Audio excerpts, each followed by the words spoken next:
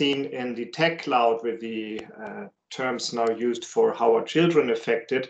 Some of you typed they are at risk to become a lost generation.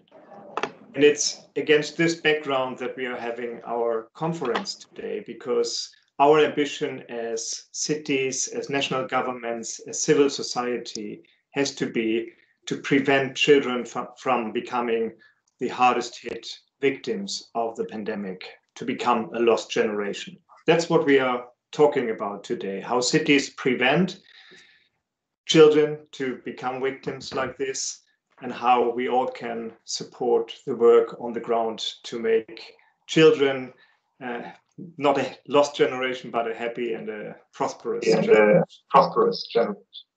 We have a big crowd gathered today, more than 150 people from 40 cities, from 22 European countries. We have members of the European Parliament, of the European Commission. We have representatives from national governments and ministries here. We have civil society representatives. So it's really a good group of people that is prepared to discuss this important topic. And that's why I also don't want to spend too much time talking myself.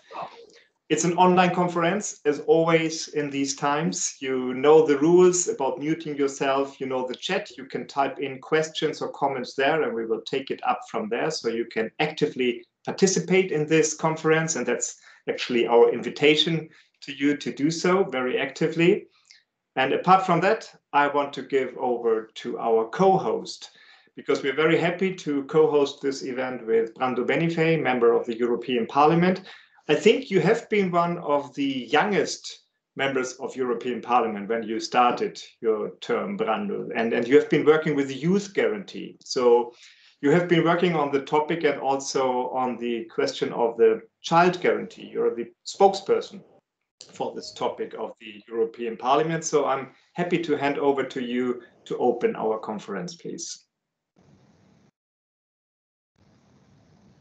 I think you have to unmute yourself. Yes, okay, sorry, I didn't realize I was still mute. Thank you very much for this opportunity. Dear colleagues and participants, let me start by thanking Eurocities for having organized today's discussion and for having asked me to be the co-host. It's a great pleasure and a privilege for me to be here and to discuss what I consider a major political achievement of this legislature, the creation of the European Child Guarantee. As you know well, it has been a key objective of our political family, the S&D Group, which progressively managed to gather the support of the whole European Parliament, in particular in the context of the European Social Fund Plus. Therefore, bringing this point, the Child Guarantee as a key red line in the MFF negotiations, also with the Council and the Commission. Today, we can say proudly that the Child Guarantee is a reality, a new program that will commit all member states to invest in policies to tackle child poverty in its multidimensional aspects, which means a new European strategy to ensure that all children have equal access to quality healthcare, childcare, education, housing, and adequate nutrition.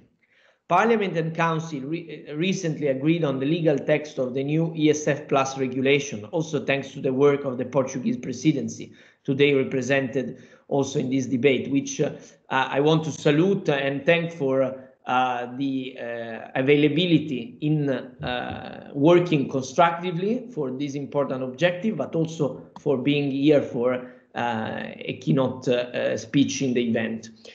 We also have a great deal of gratitude for the work of the European Commission, in particular Commissioner Schmit, for his decisive push in getting a final deal done and for having positioned the Commission side by side with Parliament's demand. A tailor-made EU program to fight child poverty, a sadly growing phenomenon in Europe, even before the dramatic impact of the pandemic. I grasp this opportunity to thank the cabinet of the Commission and especially Santina Bertulessi, that has been our constant contact and also for contributing also to this debate and for the help on the dossier. However, this result could not be possible without the involvement of a true ecosystem of actors from the civil society. NGOs, trade unions, as well as regional and local governments, especially from cities administrations that started pushing and calling for our proposal of a child guarantee to become a reality since the moment we placed it on the table. A broad and continuous advocacy campaign that proved to be essential in the achievement of this result. Today, we wish to hear from them, listen to their experiences, and indeed learn from their local practices. I cannot think of a better moment indeed to have this exchange among us, in the very moment in which policy is being shaped. In fact, the child guarantee will be a first and crucial building block for putting into practice the European pillar of social rights. The involvement of local and regional actors, including the public authorities as well as the civil society, will be indispensable to map out adequately the local needs and ensure a proper implementation, because we know that this is the issue after we enact a legislation or a budget piece.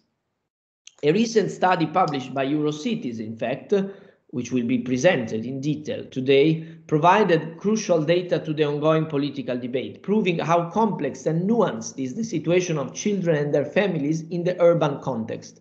This means that even in those countries that apparently have nationwide relatively low figures for brackets at risk of poverty and social exclusion, the AROPE indicator, nevertheless significant and worrisome pockets of child poverty still exist at city and regional level and therefore must be addressed by programming adequate resources for their eradication. It's a task for all member states, and for these reasons we need a far-reaching European plan to address it. This has always been the approach that steered the action of the Parliament's negotiating team. We have always insisted and obtained to clarify in the legal text of the ESF Plus that all member states must have the obligation to implement with adequate resources the upcoming child guarantee. A new Council recommendation establishing the European child guarantee is now in the making, and we call on the Commission and the Council to be ambitious based on what we obtained with the negotiations of the ESF Plus on the matter of the child guarantee. We want this document to become the policy blueprint for the investment in children's policy in the EU in the upcoming 7 years, a structural measure to prevent the child poverty problem of today and to develop society and economy of the EU in the future, fighting against social exclusion and promoting education, youth employment, and also the health dimension. It's essential that child guarantee will be fully geared into national early childhood education and care policies and investments, but we also need a complete and synergic alignment with the EU policy and investment framework, in particular by making the best use of the national recovery strategies in our national recovery plans and also in the context of the European semester. It's very important that this goes on together. I conclude here my opening remarks by thanking you all for being here today and by welcoming all our esteemed speakers, starting from our youngest voice, Lanre Adelei, a member of Youth Parliament and Youth Councillor for Leeds, and of course all of our speakers. They will present themselves: Annette, Christie, Anna Scavuzzo, Salma Arif, Santiago Saura and Alex Cerin. And finally also my colleague Dragos Pislaru, whom I also thank for his extraordinary work in the Recovery and Resilience Facility regulation that is extremely important for this to become reality, all what we discussed we will discuss today, and for his continuous efforts in the issue of children's rights also in the intergroup. I now leave the floor to Annette Christie, Vice Chair of Eurocities Social Affairs Forum and Councillor of Glasgow City Council, for her presentation of the Eurocities study I mentioned earlier in my speech. Let's have a fruitful discussion, and thanks again for asking me to be the host of such an important and timely debate in this crucial moment of our European work together. Thank you very much.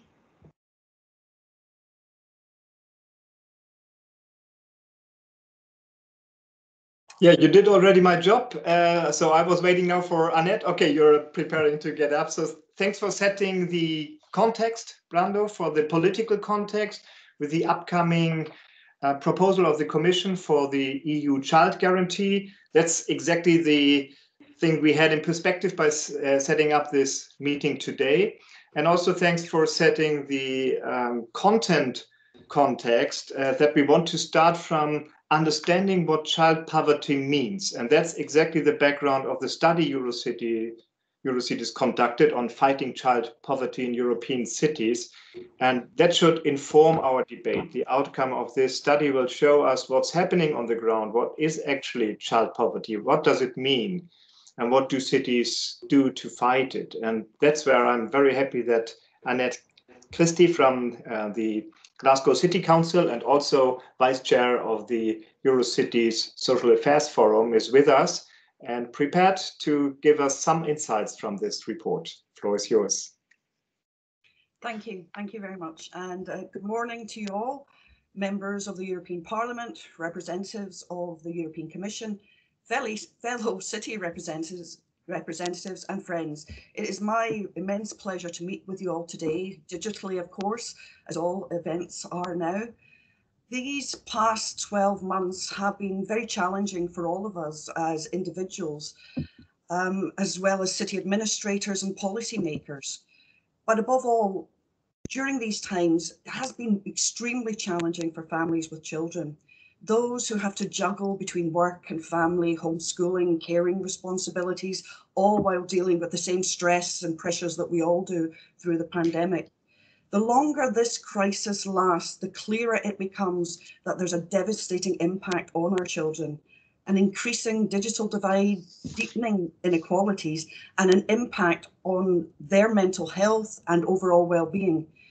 As more parents are losing their sources of income, child poverty is increasing and our social services are stretched with an unprecedented increase in demand for support from families with children.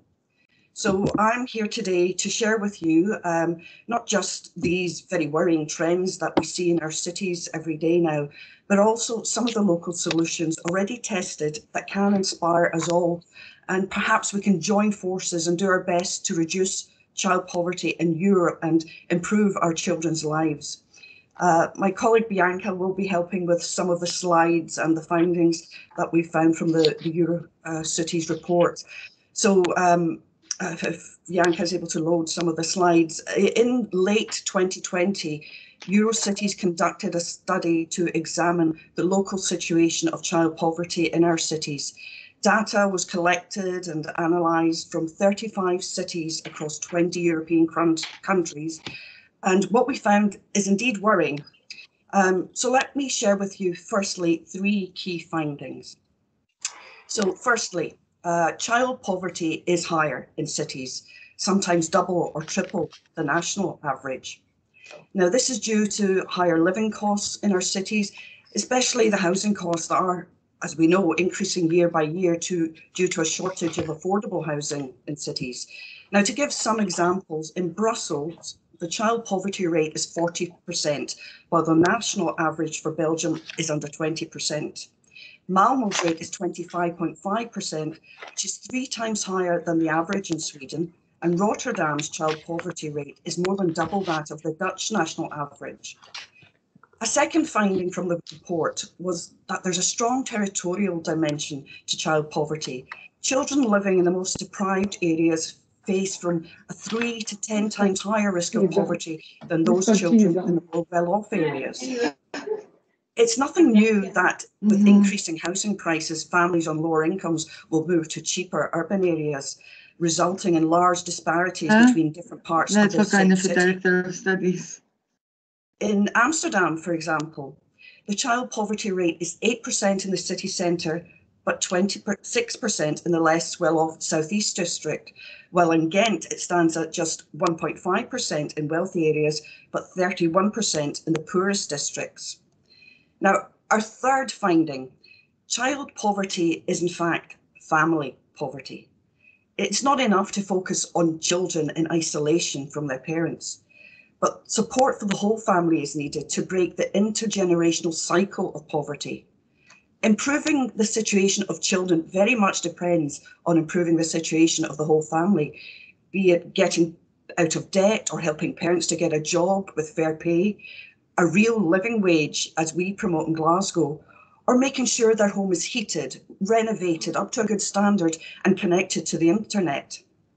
So that is why many cities take on a holistic approach to address child poverty by giving support to the whole family. Now, our study has found that many cities already deliver local strategies to tackle this problem, but often the city's efforts are not well known, recognised or supported at national and EU levels.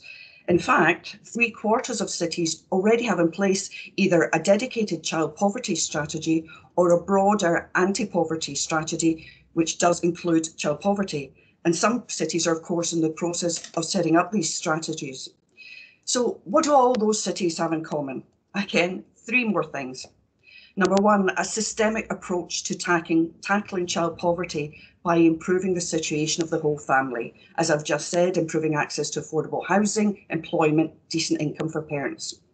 Number 2, every city strives to improve access to childcare and preschool as a key to reducing inequalities and providing equal opportunity to every child is starting education at a very early age. Number 3, an integrated approach to working in local partnership, connecting all services and organisations who work with children, from childcare, schools to social and family services, health and sports providers, NGOs, all those seeking to identify risks early on and design measures targeted to specific local needs. Now, many cities are piloting innovative approaches to tackle child poverty and focus on place-based policies to close the gaps in access to services and opportunities for children in deprived areas. In Glasgow, we have an initiative called Thriving Places. Now, this is a 10-year commitment where the City Council works with other public agencies, third sector organisations and local stakeholders using principles of co-production to identify local assets to build capacity and social capital in our most deprived neighbourhoods and thus empowering communities, hopefully. Now, Thriving Places seeks to combat inequalities and to invest in the most local assets, be that buildings, land, organisations, or the people themselves. The aim being to create resilient, sustainable communities in Glasgow that are stable and creating conditions for dynamic and thriving places where people are proud to live.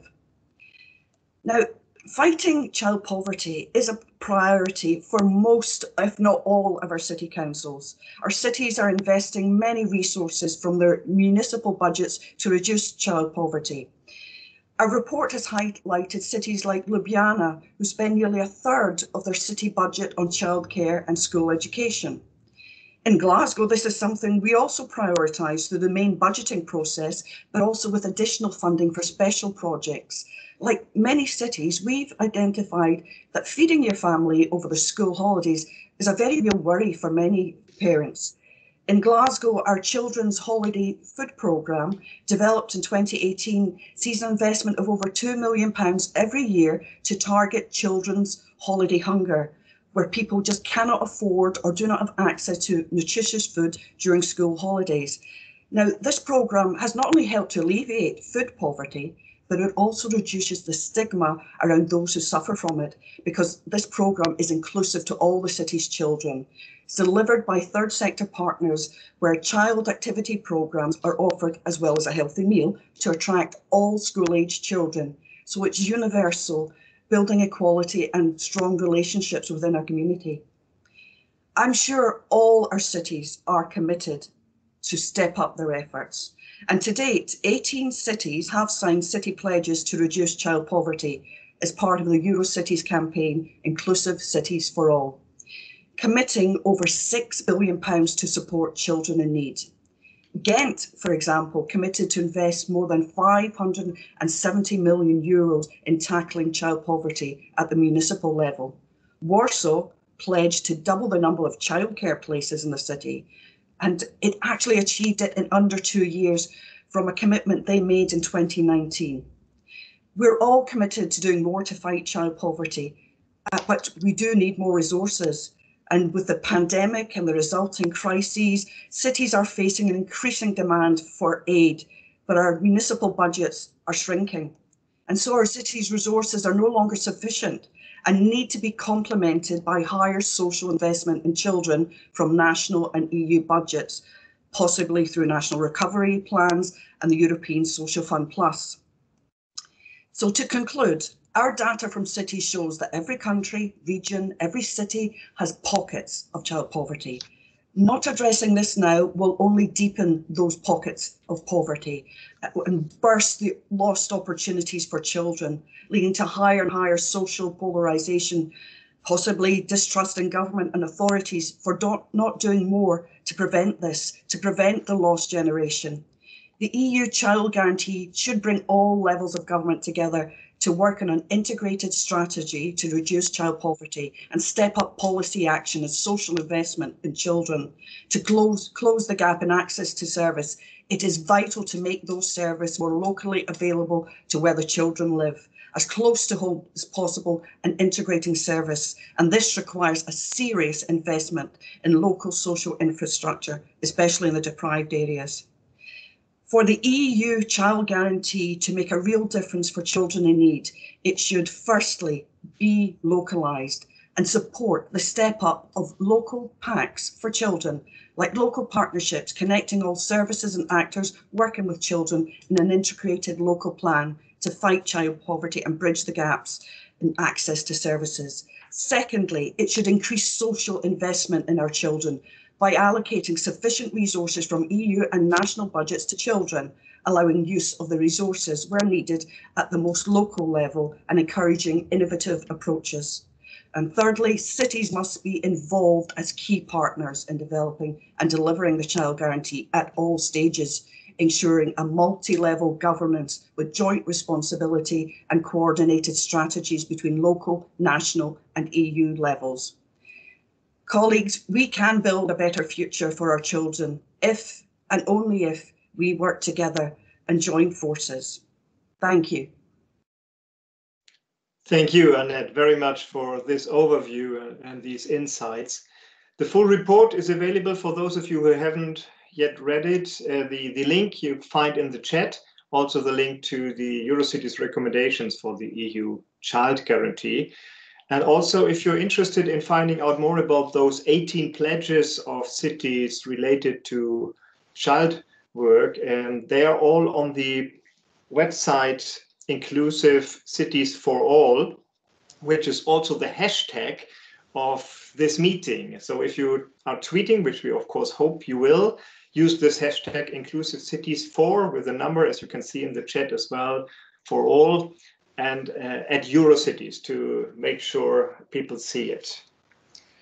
We will follow up on some of the things you just said, Annette, in our conference today. For example, on Ljubljana, the city that allocated a third of its city budget to childcare and education. So we will hear more from them quickly.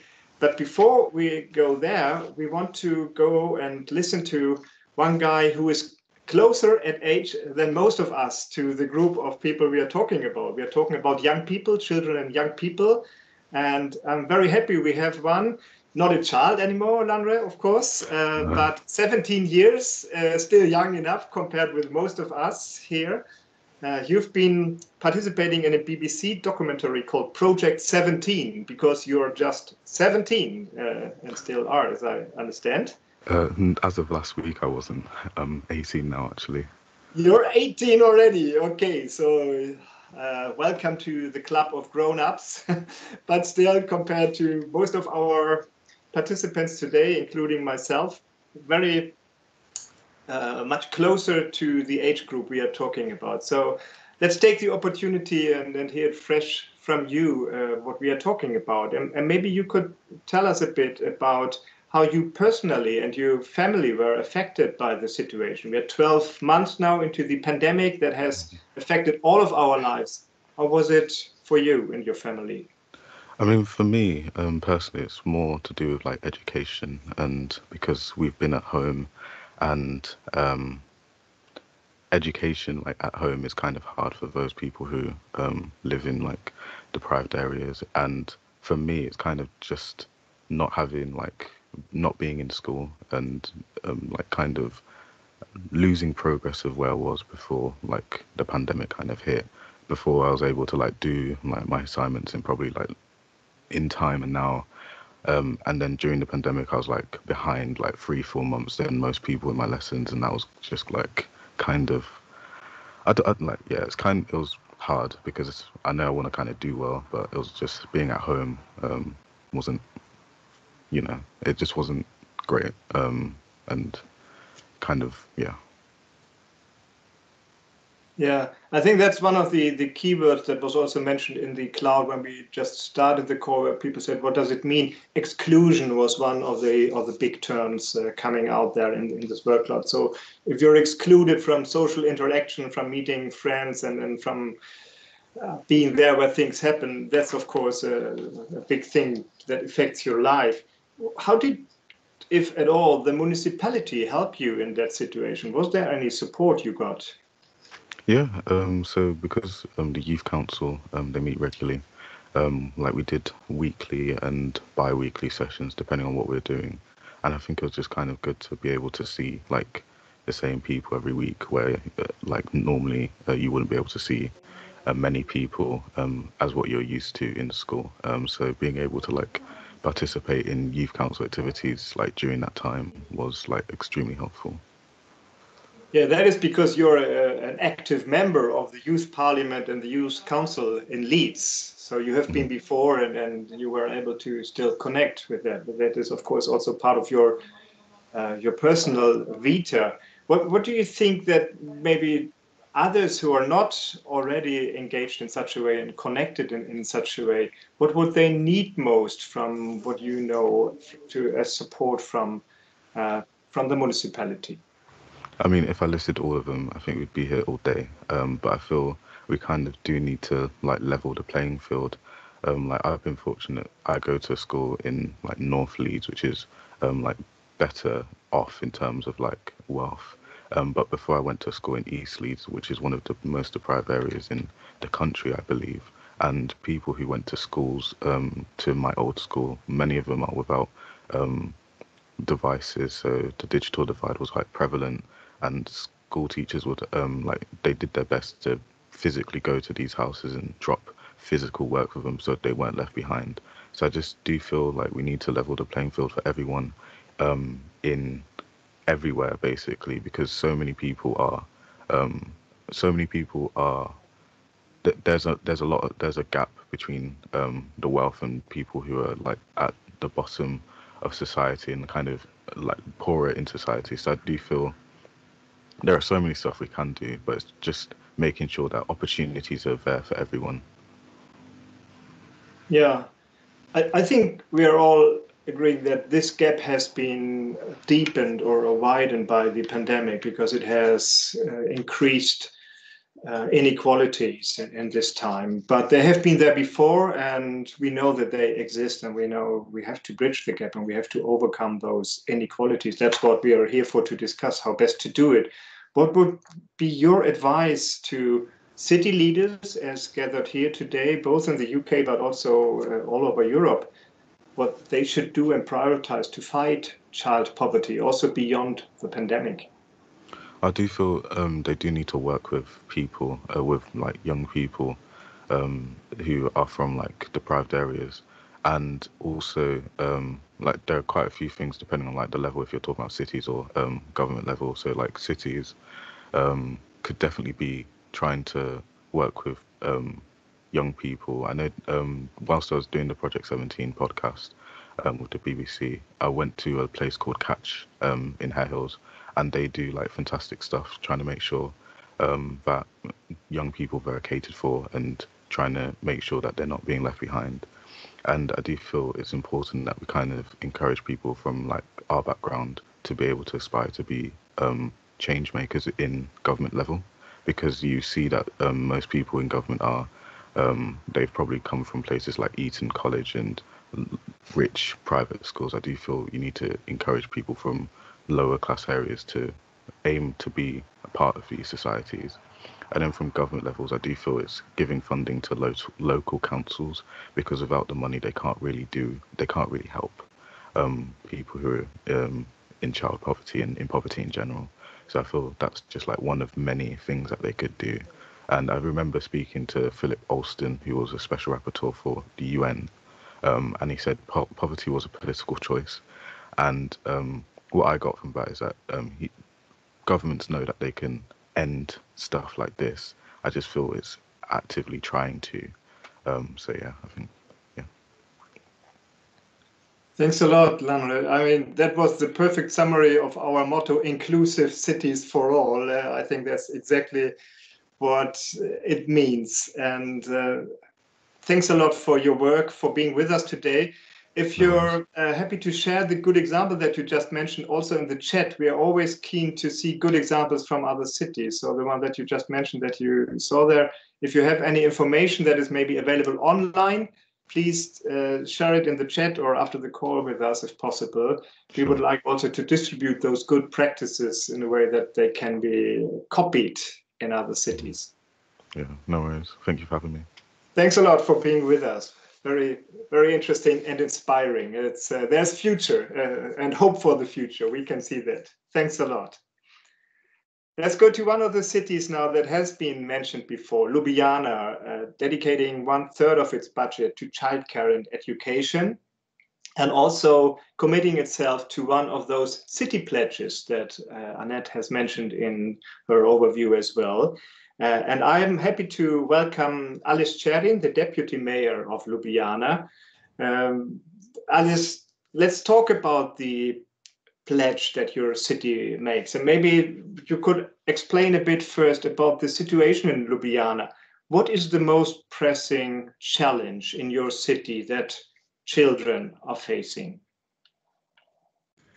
Hello. Nice day from Ljubljana to you and all participants.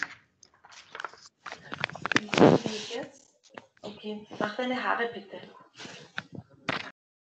Thanks to the city's supportive policies, more than 13,000, that's unbelievable, 96% of children attend kindergarten.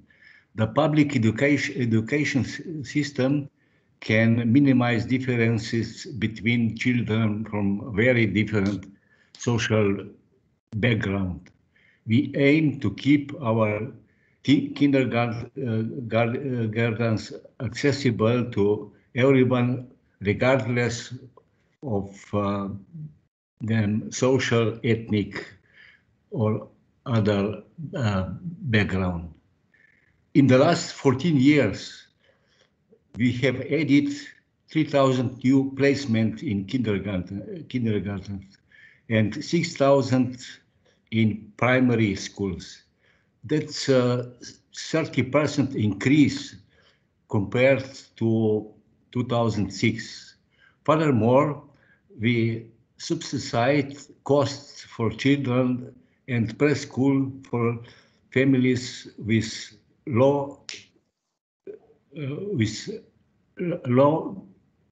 income level and ensured free holiday care, after school activities and school lunches for children from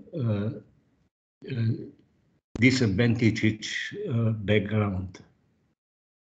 We are strongly in favor of public education to help minimize differences between children from very different social background.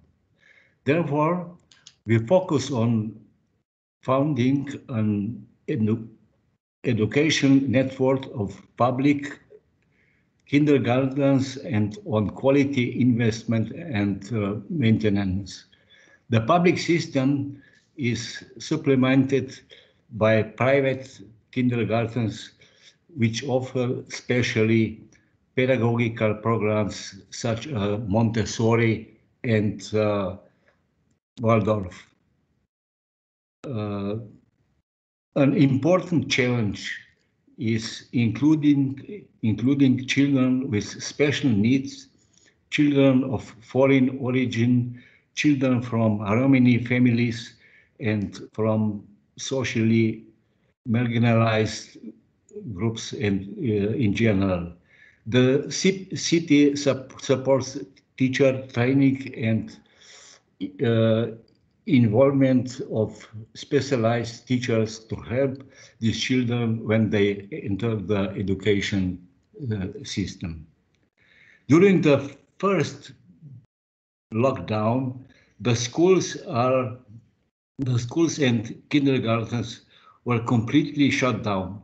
Many children were suddenly left without a hot meal, but drivers volunteered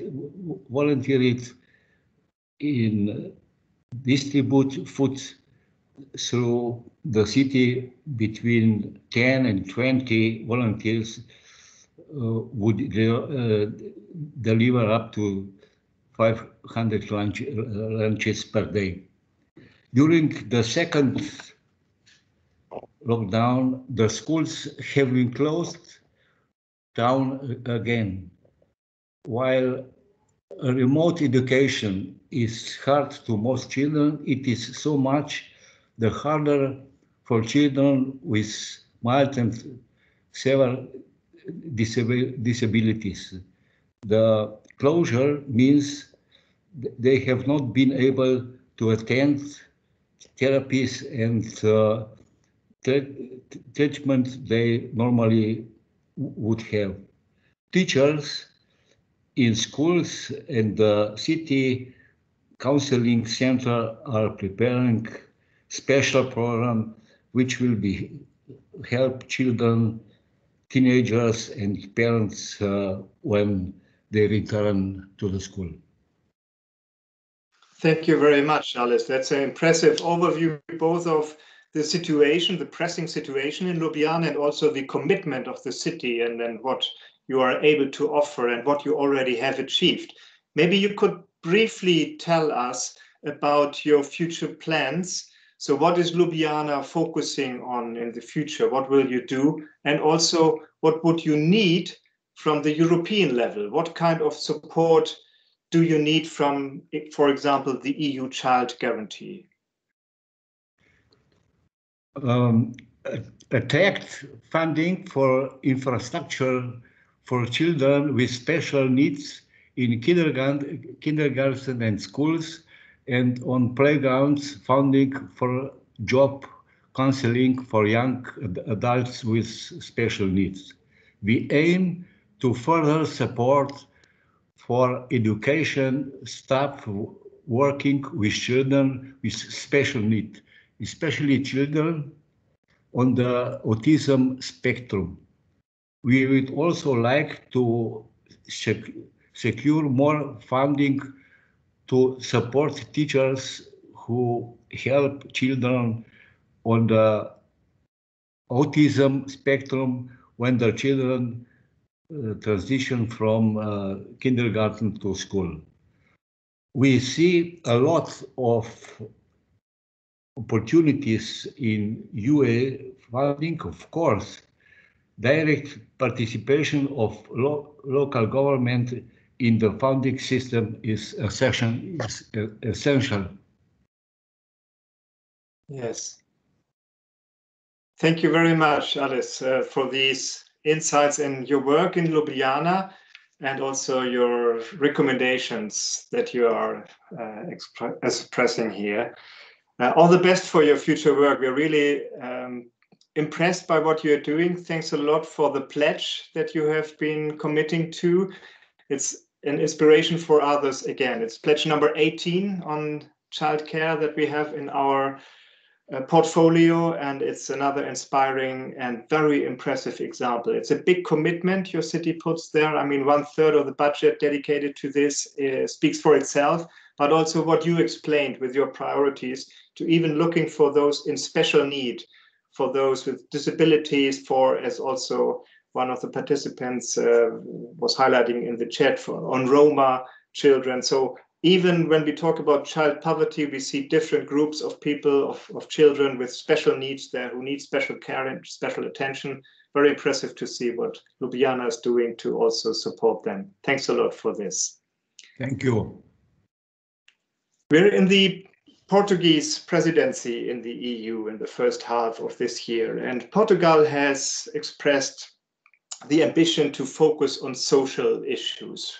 Porto will host a social summit in May, one of the highlights under the Portuguese presidency.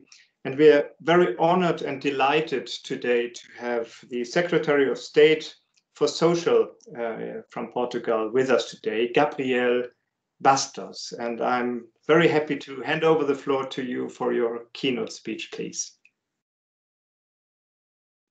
Thank you very much. Good morning to all of you. Thank you, dear Ivo Banek. Ladies and gentlemen, dear friends, I begin by thanking Eurocities for the invitation to participate in this digital high-level conference dedicated to the EU Child Guarantee. I also thank the European Parliament and BRando Benifei for all the work done regarding children's rights. We are facing one of the biggest challenges of our history, combating an invisible enemy, the pandemic COVID-19, and saving as many lives as we possibly can. The persistence of poverty and unemployment and its foreseeable increase due to the crisis will impact families and children and require global and integrated solutions. Within this context, all of us have to have a specific role to play. Regions, cities, of course, member states must join forces and act together. We cannot risk an overturn in what we have accomplished. We need to ensure that child rights are respected and that we can contain the negative effects on the well-being and potential of our children. We must keep a solid and ambitious agenda and work individually and collectively to pursue our objectives. It is the only way to overcome the challenges we are facing and win this battle. We need to invest in the economic future of the EU, as it is crucial to secure the well-being of all children in Europe. Bringing children's needs to the center stage is not just an imperative, but also the right choice, the only choice for building a brighter future for all of us. This means focusing more of our energies and resources on Europe's most valuable assets, 100 million children living in Europe, representing more than 20% of EU population. As the running presidency of the EU Council, we will place children's rights at the forefront of our political agenda and commit to reach an agreement that allows for the adoption of a child guarantee recommendation announced already by the Commission. I know that the European Parliament pushed really hard for this and deserves our recognition. The child guarantee aims at ensuring that all children in Europe who are at risk of poverty, social exclusion, or are otherwise disadvantaged have access to essential services of good quality. It is important that all member states commit to invest and develop strategies and action plans to ensure that children in need have access to free or affordable services such as education, including early childhood education and care, healthcare, nutrition and housing, culture and leisure activities. Combating child poverty and break the cycle of poverty to ensure equality of opportunities and support children's well-being is vital for Europe. This requires strong broad and comprehensive approaches involving all levels of government and addressing cross-sectorial concerns. Let me very briefly share some of the work Portugal has been doing. We adopted recently a strategy for children's rights for the period of 2021 to 2024, and we are now preparing its action plan. The strategy was built around 5 priority areas: promoting well-being and equal opportunities for all children and young people, supporting families and parenting, promoting access to information and participation for children and young people, preventing and combating violence against children and young people, and finally promoting the production of tools and scientific knowledge to enhance a global vision of children and young people's rights. It is in these areas that we will focus our activities and will embrace cooperation with other stakeholders, including the academic community. At the European level, the dice are rolled. The ambition is great. This is the time to go further. This is the time to leave no one behind.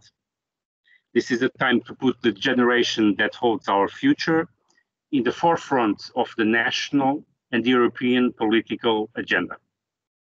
We join our voices and efforts to your own.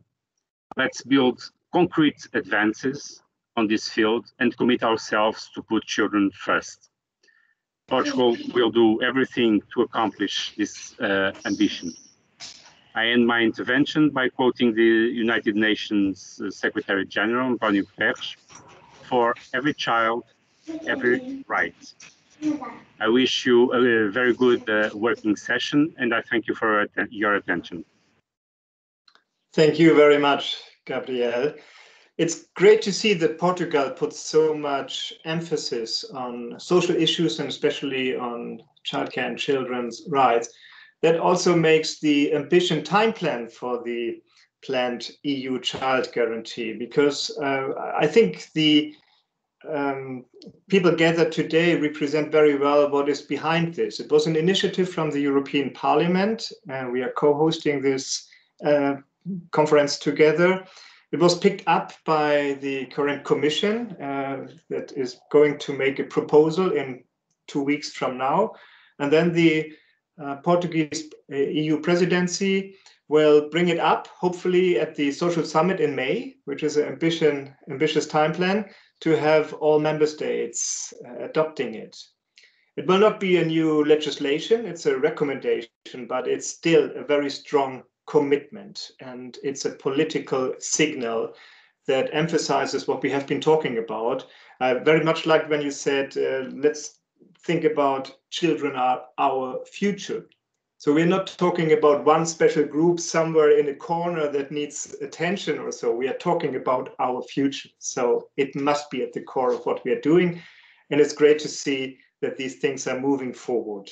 And I would like to invite a panel of people that can explore a bit further on what the EU Child Guarantee needs to be, and also what it can provide, how it can support the work on the ground. And I would like to introduce our panelists. One you have already met at the beginning, BRando Benifei, our co-host today, member of the European Parliament, and another member of the Parliament, Dragos Pislaru, who is also the vice chair of the Intergroup on Children's Rights. And then from the Commission, from the Cabinet of Commissioner Nicolas Schmit, the Commissioner for Jobs and Social Rights, Santina Bertolessi. So maybe we can get a bit of a sneak preview on what will be presented in 2 weeks. Let's see how much you can disclose. And we also have some of the city representatives that are gathered today on the panel. We have Anna Scavuzzo, the Vice Mayor for Social Cohesion in Milan. We have Salma Arif, the Deputy Executive Member for Children and Families in the Council of Leeds. And we have Santiago Saura, the Councillor for Internationalization and Cooperation in Madrid. And I would very much like to start with the city representatives, actually. I mean, we have today followed a bit this approach of looking what's happening on the ground first by visiting our report and the findings and insights, but talking to one young guy from Leeds, Lannes, who triggered a lot of positive comments here in the chat. So we see it's always inspiring to engage directly with young people. It's not something we should talk about, but to engage in and to really include. So that was a very nice opening for our call here. And now we want to take a look at the reality on the ground in those cities and then connect it to what Europe at large can do to support the work there. And maybe let's start with Milan and with you, Anna, about the situation in your city. Can you tell us a bit what you do to reduce child poverty in Milan? Thank you very much. Thanks to Eurocities for inviting also the municipality of Milan to this event and also to give us the chance of focusing our attention on what we are doing in the past and what we are going to do also in the future. It's very engaging for us, it's very interesting and challenging for nowadays in this crisis moment, but also thinking about the future. I was looking forward to share with you the central role of cities on these issues and on Milan in a special way, because we want to give a pragmatical approach to this issue. I think that first of all, it's fundamental, the approach. I think it's important, the sentence, the African sentence that says it takes a village to raise a child. So first of all, we have to stress the role of educational communities. And in this period, it's very important to work together, to focus attention together from different points of view on these issues, on every issue, and in particular on children issues, because it's a topic of everyone, not just an issue for those who are in charge of children. I would like to stress three concrete local examples from the Milanese context. First of all, a project called Primi Passi, First Steps, and it's a project aimed to fight the educational poverty. It has been realized in a multicultural district of our city in order to implement a pedagogical model shared at local level among early childhood education and care services, NGOs, and the entire educational community. So a very important stress on this approach with the educational community. And for example, we had activity on psychomotor workshop, pet therapy inside and outside schools, open days for vulnerable families, multidisciplinary trainings, group of parents, and a very important peer-to-peer approach. Second example, in the framework of our food policy, we had a lot of activities dedicated to children, and I choose just one. I can speak a lot about food policy and children, but I focus attention just in one. That is a new activity we are going to open, because we are going to open a local food waste hub with focus on children needs. So a hub dedicated to child poverty in order to strengthen the capacity of our city to answer in a proper way to children's needs. The municipality holds the governance of this entire process, a sort of B2B process. Municipalities are working with enterprises and with community and association in charge for children, and then they give us ideas about needs, and we give to them response and support, and they can deal with families. Last not least, a project called Wish Me, Wellbeing Integrated System, a project funded by Urban Innovative Action Program. And because the well-being of children is at the center of the city policies, as I mentioned before, and we have a lot of activities. First of all, a strategic framework shared among different city departments, citizens and NGOs, a method of work. We work together, not just everyone in his field. Second, gaming platform for children, young people and families with cultural, leisure activities and sport through a voucher system in order to ensure accessibility for everyone.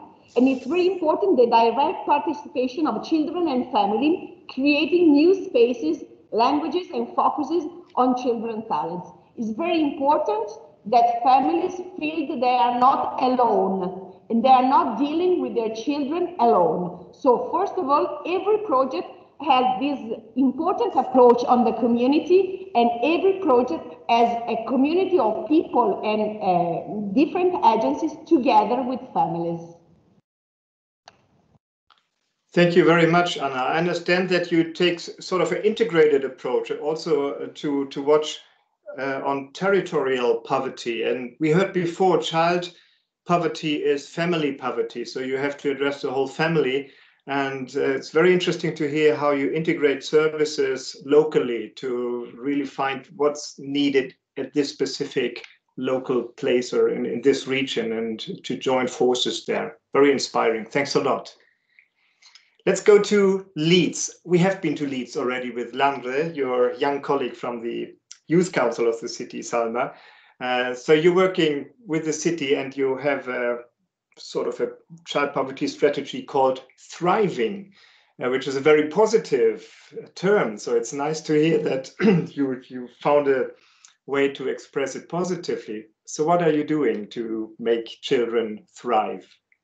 Well, first of all, Ivo, thank you very much and good morning. I probably won't be as great as my fellow citizen Lanray, but I will try my best to follow up from him. But it was really a pleasure for me as a Leeds City Councillor to listen to what Lanray had to say, and particularly it's really important we listen to what our children have to say. We can sit and say this is important, that's important, but ultimately the key has to be we need to ask our children. So really proud of Lanray. So Ivo, our ambition in Leeds is to be the best city in the UK for children and young people to grow up in.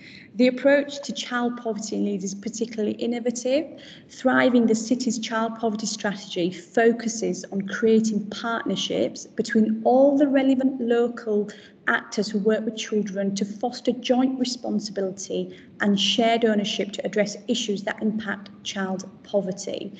The partnerships are made up of children and young people, council directorates, schools and third sector, private sector, public sector and community representatives. Now, these partnerships use their knowledge, expertise to investigate the impact of poverty on a specific area of children's lives and then work together to create projects that mitigate the impact of poverty. The strategy in Leeds seeks to use recent research to improve policies and projects to develop the most effective, low-cost, high-impact solutions to improving the lives of children in poverty. The work is coordinated by the Child Poverty Impact Board, which is a city-wide partnership working on measures to reduce the negative impact of child poverty through using evidence-based interventions. In addition to this, Ivo, we've got 6 impact work streams involving a wide range of partners across the city, work to improve in children's lives in 6 different areas. That's health and well-being, employment, learning, housing, and empowering families and financial inclusion. Just to give you a couple of examples, the area that I represent is a place called Hare Hills, which is a very deprived part of the city, but actually across the country. What the council has done is we've introduced something called selective licensing. The housing in this area is terraced housing, and we have poor accommodation. We have housing that has effectively, unfortunately, not in the best of standard for children. So by creating selective licensing in Hare Hills, another area in Leeds called Beeston, what that does is it gives us the opportunity to go into those housing and look at housing conditions, look at overcrowded properties, and that's a key thing because we need to make sure that children have adequate housing. And just like Glasgow, we also have healthy holidays. which effectively it's a programme that offers meals and activities for thousands of children to make sure that they are healthy and happy.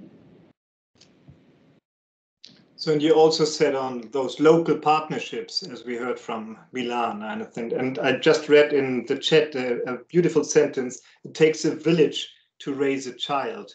And that's exactly the idea behind joining forces with all in the community to support children. Thanks a lot for that, Salma. Let's go to Madrid, Santiago. Your city has been hit hard during the pandemic. Others have been hit hard as well, Milan and so on. But Madrid, you have been suffering a lot. So we would be keen to hear how this has affected especially children and their families, and what you and the city could do to support them. Yes, sure. Thank you. Thank you very much. Good morning to all. It's a pleasure to be here today. Thanks for inviting the city of Madrid to participate in the event. As you have said, Madrid has been hit hard by the pandemic, also like other large cities in Europe, which has resulted in a strong health, economic and social crisis. We have developed a study here in the city of Madrid on the impact of the pandemic on families with data as of October 2020. And the study shows that a third of the households have experienced a reduction in income due to the pandemic. This figure is higher, significantly higher for families with children. 42% of them have experienced reduction in income, and this grows up to 46% for single-parent families. Therefore, the risk of poverty, particularly for these families with children, and the need for support have increased largely due to the pandemic. We have, in addition, used the available data from social services, combining them with geolocation digital tools to especially identify where in the city there is a greater need for support, which is significantly concentrated in specific deprived neighborhoods of the city. To help all these families, we have responded to the emergency by first distributing baskets with food and other basic products directly to these vulnerable families with children, as well as direct financial aid for them, with a total of 30 million euros from March to December 2020. We have reached in this period 85,000 families, which is more than 4 times more than a normal year. It was only 20,000 families in 2019. So we have reached in these pandemic times last year about 255 people during this pandemic period.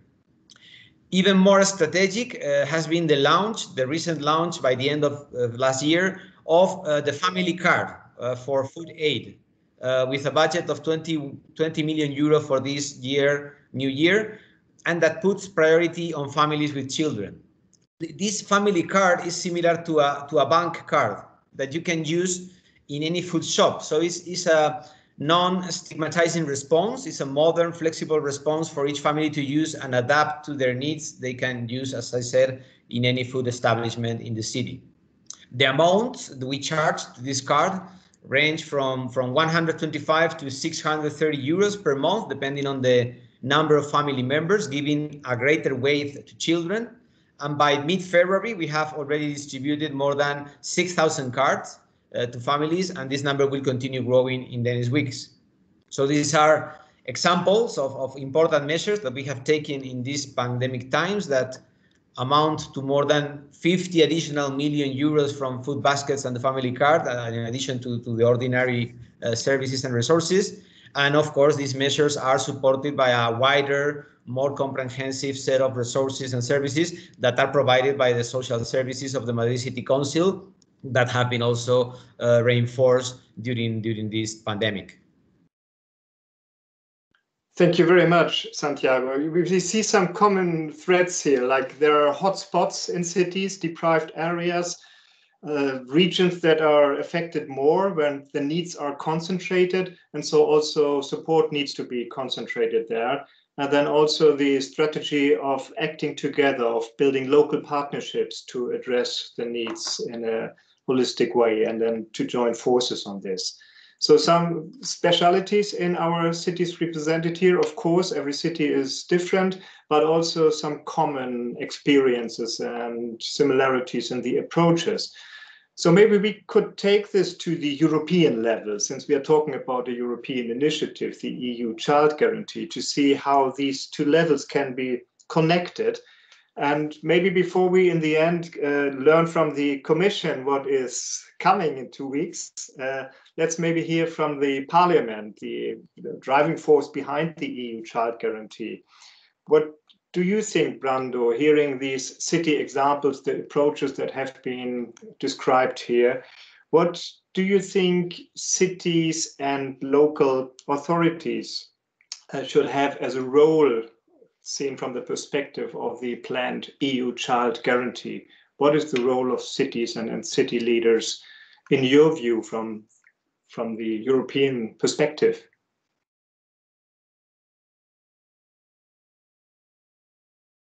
BRando, you're still with us?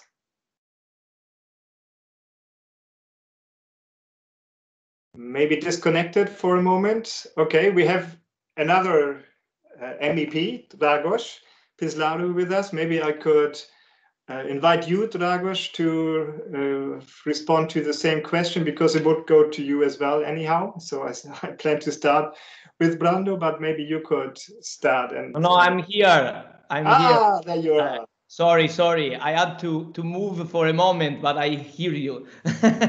All good. Yes. Let us know what you think about what you just heard from cities. That is the local level that has been described here so far. Yeah. So when you connect it with the planned EU Child Guarantee from your European perspective, how do you connect those things? What is the role of cities in the EU Child Guarantee? Yeah.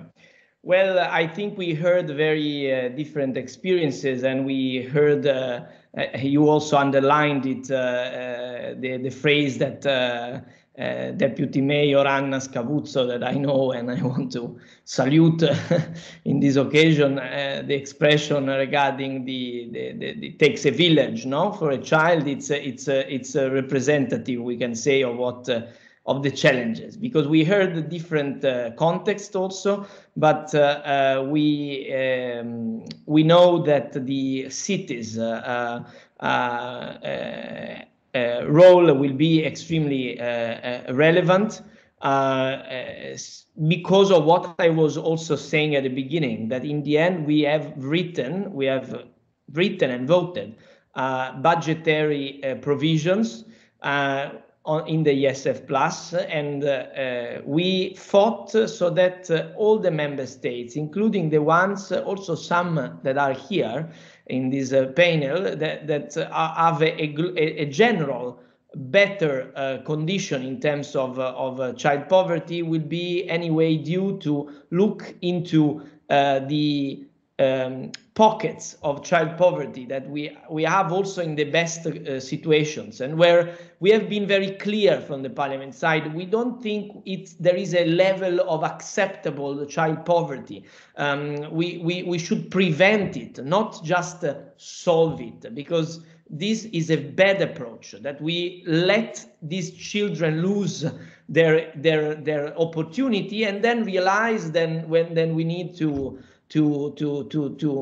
put a remedy. Instead, we have to prevent this to happen, and unfortunately it's already happening. The numbers are worrying, and so the budgetary instrument and then the council recommendation for the implementation framework, as it was reminded by you at the beginning. I've been probably the MEP, not for Italy, but for all the Parliament and of all the groups that had most role for the Youth Guarantee, in the sense that I work on all the files since the last mandate on the topic. And the Youth Guarantee, that is in a way a project that we have seen ameliorating also through the discussion with the local administration, with how it was implemented locally. Also, the Child Guarantee should take a similar approach in terms of understanding the existing good practices that we have in place. We heard also some about that. and to try to replicate in the feasible ways, obviously with adaptation, the good practices that we already have and finance them and put them into a system. And also, I want to underline how cities can be very good through their closeness to the people. We can say that administrations to also detail better what kind of child poverty is in place, because we have been stressing the fact that we have different dimensions of child poverty regarding housing, regarding access to health, regarding nutrition, regarding the general well-being. And we know that also in richer cities, we have situations where on one of those aspects there might be a special need.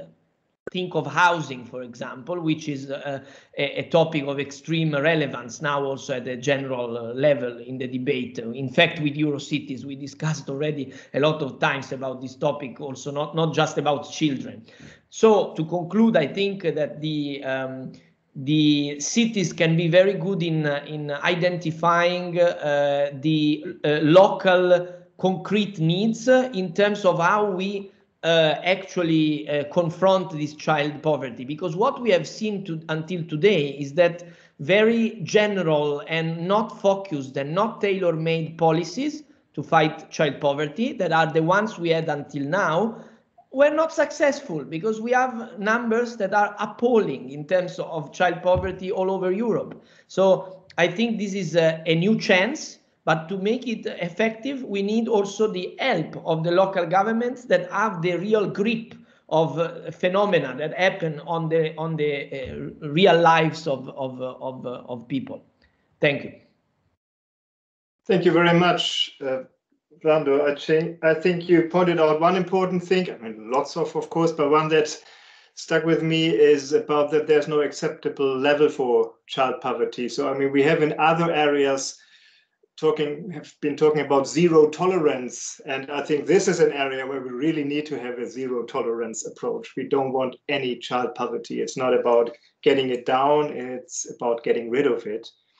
And also thanks a lot for connecting the local level to the European in two ways, as I understood it. One is to give the examples that we are sharing here and elsewhere to identify what are concrete needs and what are good examples that can be replicated, and then also to receive and get access to funding that is needed to do the work on the ground.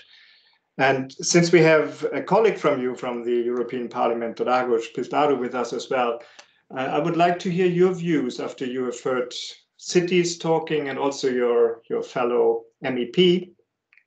So what is your takeaway so far from our discussion and from your work also in the intergroup on children's rights about these different roles of cities and city governments and the European Union and the upcoming EU Child Guarantee? Yeah, thank you very much, and good morning, Ivo. Hello, everyone. Thank you very much, Eurocities, for allowing this to happen. I'm really enthusiastic about this topic, and I really believe we are at a historical momentum right now to actually push through and have a breakthrough related to poverty, to fighting poverty and to fighting child poverty especially.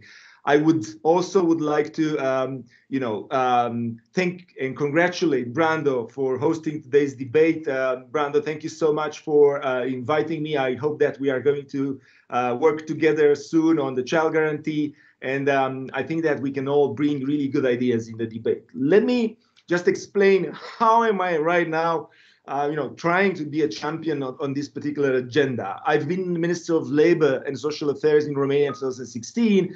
And while I was aware about, statistics and things as an economist, researcher, professor, I used a lot of time actually to travel that year and to go on the field and to see that poverty is not only in rural, remote areas, but also in really close neighborhoods of big cities. And these things, and seeing the fact that we are more or less banning the access and opportunities for children and youth, and thus, going in this vicious generational cycle, while we were, sheltered in a tour d'ivoire, in an ivory tower, in making policy. That for me was basically unacceptable. I have 4 children of my own, and that's also a very important aspect. So I'm, not just talking, but walking the talk back home, and especially during the pandemics, everyone of you that have kids, you know what I'm talking about.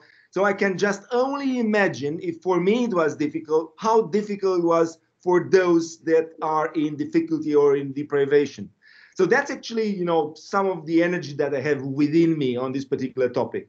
Now, very briefly, just to give a little bit of background, as BRando is actually the champion and, deserves to be congratulated on ESF+, my agenda was basically through an immense opportunity on the RRF, Recovery and Resilience Facility. And I was initially on the previous file called Reform Support Program. And once we've been, plunging into the pandemics, I came out together with some other colleagues with the idea that we need the bazooka. So then we have the RRF. And then to my dismay, when I've seen the first version of what was the most important part of the new generation, next generation EU, I was actually struck by the fact that the word children or child is not there. Dear colleagues, there was no reference whatsoever in the initial version of the Commission about children. There was only one mention about youth, and that was in the digital methodology tracking. So, you can just imagine, the shock I had when starting, consultations in 13 member states and so on. I've met, youth organizations and so on. Then they were asking me about the subject, and I was actually trying to explain that there is no mention of that. So then from that, I actually started on a pledge on my own and a crusade, convincing first my group, then the parliament, and then convincing the council in the co-decision process. And right now, what we have is a pillar. A fully fledged pillar for children and youth with clear mentions in the recitals about the child guarantee and the youth guarantee. Obviously, I wanted more, and BRando knows that because we were actually having the same agenda. We wanted earmarking, that is a minimum of 7% allocated to that, to be sure that resources will be there. Now, for the sake of flexibility, this didn't happen, but we have a pillar.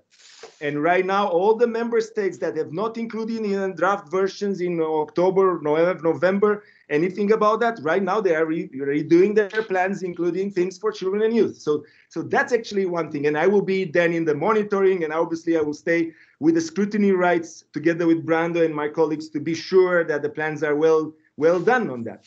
Now, we also introduced actually consultations with stakeholders, including local and regional authorities. So if you see right now in the regulation that, it could have been even better, with a earmark amount for local authorities. That was not possible, but we have the consultations there. And, very many member states that have not consulted before local authorities, they are doing it now. So these are actually two of the things that I've pushed for because of Eurocities, because of feedback that I got from mayors across Europe, because of feedback that I got from stakeholders, generally speaking. Now, let me go to the to the more profound depth of that. We have right now several rifts, major rifts in EU policy related to child guarantee. First rift, it's about public versus private. We have this thing that fighting poverty, it's a public thing. And the public agenda should come with, and this public, that needs to be doing things, and I think that we are actually, wrong in that. What we need to do is to be sure that the public sector, the civil society, the private sector, we have right now the social impact investment models that are blooming. We have InvestEU with a social window. So we need to put that together. So what's in it for the cities? But the cities should actually say that this is not only our job as mayors, with the money in the public budget. I've heard the mayor of Ljubljana, and I was so glad and grateful for what he's doing. But the main thing is to say, this is not something that is done just by public policy. It should be done by everyone. This concerns every one of us. Of course, tax money is doing part of the thing, but we should actually embark upon with, corporates, with entrepreneurs, with social entrepreneurs, with civil society on that. Second rift, central versus local. I mean, you know about that. This is this tendency at the central level to say we are coming with national programs solving anything and so on, while subsidiarity teaches us that the best way of intervening is local. We're still having troubles in terms of accommodating the fact that it's not central versus local, it should be central plus local. The third rift is national versus EU. Now, you will all hear that on the issue on fighting poverty, this is not an EU competence. This is a national competence. But I mean, this is kind of really stupid, sorry for my blunt language, because you will not be able to deal with, the labor market in the EU and to deal with, general demographics that are affecting, economic development or other areas that are EU competence without dealing with the most important part, that is human capital. And you will not deal with human capital if you are not having an inclusive society, because that means that this will not be, I'm using an economic argument, Pareto optimal. If you have, for instance, in my country, 1 in 3 people that are in deprivation and poverty and outside the economic sector, then basically this is, unoptimal. And I'm coming to the last rift. And I think that this is really, really nice. And I really believe that if we do that, we will be on a very good track. There are 2 main ways of thinking about poverty and about children, generally speaking. One is the one that BRando is championing, and it's about children's rights. And I really believe that it is about rights. In Europe that believes in values, in the social pillar and so on, it is the rights of the children to actually have access and opportunity. But on the other hand, and a little bit on a different part of the political spectrum, this is something that I am actually championing a lot, that investing in children, it's an investment. Taking care of our children, it's one of the best possible investments in terms of multiples. For those of one that have economic logic, this is better than technology startups. There are studies showing that if you invest in early childhood until 14 years old, the multiple is beyond tenfold. So you are actually getting somehow 10 more money if you are investing in prevention or in early education or in nutrition or housing and so on. And this is decreasing the bill in the health sector, education sector, labor, active measures and so on. So what I'm trying to say right now, and I will be working with BRando on that, is that we have a common cause that is neutral politically. Rights and investment, regardless how you see it, it is worth investing in children. And it's worth investing it at national level, at EU level, at local level. It's actually bringing more advantages, up to tenfold more money if you are actually concerned about budgets than that. And that's why there is a breakthrough right now that I think that went a little bit under the radar in the RRF. And I think that this is one of the biggest achievements that I've actually been working on. We will have a social expenditure tracking that will allow us to define what kind of social expenditure we can actually name as investment, because the RRF is about reforms and investments. And if we have a social tracking on investment, then we can actually go at our budget colleagues in the Ministry of Finance or the Treasury part of our local authority and say, this is not expenditure, this is investment. And if we are recreating the narrative from an economic standpoint and financial standpoint, that when we ask about money for vulnerable people and children and youth, then basically it's about investing in things that have a return on society and not just spending money. And as the Minister of Labor going and begging at the Ministry of Finance when I was a minister, I know what I'm talking about. So the point is that if we manage to do that and explain that social investment, it's investment as it is economic investment, I mean, we are really, really on a good track. I mean, I've actually expanded too long. I'm really excited to what I'm hearing. I've actually put you on the table 4 things to reflect. I think that this is an historical moment. We have ESF Plus, we have the RRF, and I'm really excited that with the child guarantee and with the Portuguese presidency and with the Commission, and we are going to hear from Santin and from, representing also Commissioner Schmit, very dedicated to the topic. We are on a good track. So let's stick together and, make it happen. Thank you. Thank you very much, Dragos. Also for highlighting that it's not in the European Parliament, it's not one political group versus the other, because BRando and you are from two different political groups, and we can see you are joining forces here as well. And also for highlighting the need of joining forces, as we heard from the city examples, actually, public and private. So to get local pacts against child poverty together, and that is including all actors, civil society, companies, and the public sector. But now, Santina, you have been listening a lot, and I think that's maybe a bit typical for the role of the European Commission, as you're part of the cabinet of Commissioner Schmit, because you will get all these people knocking on your door. You have Eurocities, you have the Parliament, you have all groups that come up and say, we need this and you need to fix that. And now the ball is a bit in your field, because you have been picking up the idea of the EU child guarantee. You've been listening not only today, of course, but over a long period to get all the necessary input. And now you're preparing your response, a proposal for the EU child guarantee. So maybe you could give us a bit of a sneak preview and also reflect on what you've heard today, how this ties into your work and what lessons you learn from those local initiatives for the design of the EU child guarantee.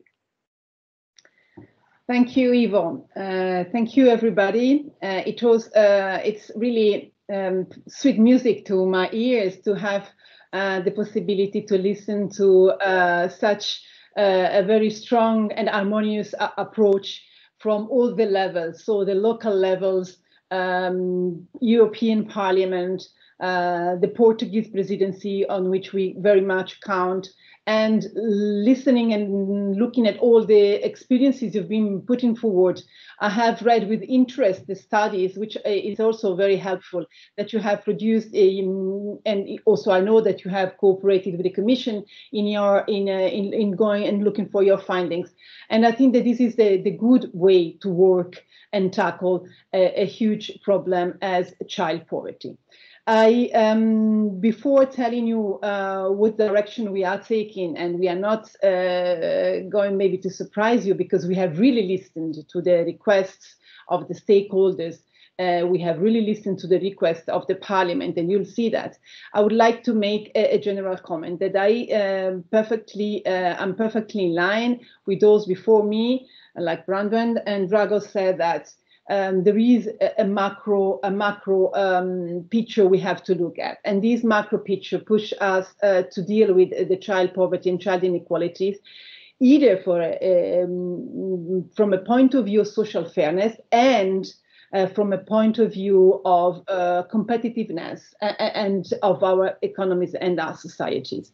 And so with the view of this broad approach, it is very important that we take policies, funding, and governance at the same time in the same basket, and that we set the ambition for really tackling child poverty. Now, you asked me, Ivo, what I have drawn as a lesson to listening to you. The lessons we have learned from this event and from many others that we have participated also as a commission, to which Commissioner Schmit has participated, has really reinforced our conviction that the territorial dimension with regard to child poverty or poverty in general is very important.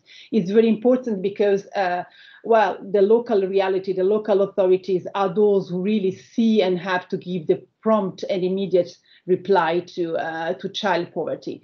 And I think that the concept also of partnership, of integrated approach, a multidisciplinary approach that we also take in our upcoming proposal is the working method which is most effective in the experiences you've been putting forward. And we will take up this approach. While I stress that we very much concur that the territorial dimension is important, is because you will see in the approach we'll take, we very much put the focus on a scope which is the one of the children in need, because we want to tackle the circle of poverty, the intergenerational cycle of poverty, which is particularly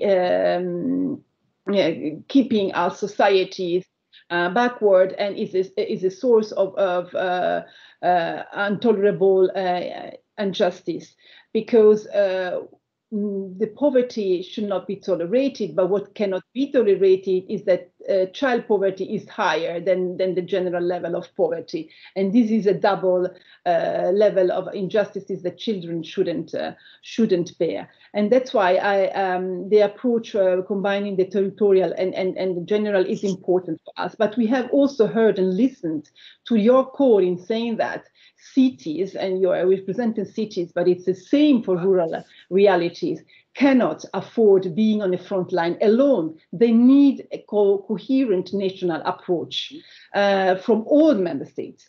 Those who already have relatively good situations, but also especially those who start now preparing plans and addressing the child poverty issue. That's why in our approach, we will target children in need. We will define the services to which effective and free of access should be guaranteed. We define how member states will be called upon in targeting and mapping the children in need. In this exercise of mapping and outreach, the local and the local authority, the local stakeholders will play a key role. And here it's a very important focus in our approach, because even where we have provision of services, where we have strategies or policies tackling children, we have a problem also of outreach and take up of services. Therefore, here the cooperation between the national and the local is very important. And we will put a strong accent on this aspect. Now, so this is what I have learned as a lessons. You ask, Ivo, how this territorial dimension will be taken up. We will ask member states to put forward national plans, and this will have to be done in close cooperation with local actors. We put a strong importance in the action here in the Commission and my Commissioner also to the social economy and social entrepreneurship, because social economy is also an actor which play an important role. Now, but we are not taking our fight against child poverty in isolation. We are working, and you know very well that we will be coming out very soon on the 3rd of March with an ambition action plan for the implementation of the pillar of social rights. And there we will have this general enabling framework, which is necessary to tackle child poverty, because many of you already underlined that we need a specific strategy for child poverty. We need targeted measures. We need specific governance. We need involvement in partnership, but nothing will be possible if we don't have a general enabling policy framework, which goes from policy related to active labor market, wage policies, adequate income policies, and housing policies. Housing is playing such a huge role in creating poverty, in creating household poverty, because as we all say and repeat, there are no child poverty or poor children alone. There are poor families. So for us, this approach in fighting inequalities and poverties with an enabling framework is very much important. And here really what BRando and Dragos said with regard to existing financing tools is of paramount importance, because now we have the conditions which are necessary. We have broad policy framework available. We have different financing tools. We have the bazooka, the RRF, and we are very much glad that Parliament helped reinforcing the social dimension in the RRF. We have tried from the beginning, from our side, we managed to include the general social dimension, a strong boost for job creation, because this is important. We will have poverty and child poverty if unemployment will grow, and unfortunately it will. But Parliament has been really pushing in this common fight, as far as we are concerned, as Cabinet, in having a clear pillar for social measures and for children and youth measures. And now we have to continue this work on the delegated act on the social spending, because we might not have specific tagging, but we want a clear monitoring of the social spending, guiding member state action.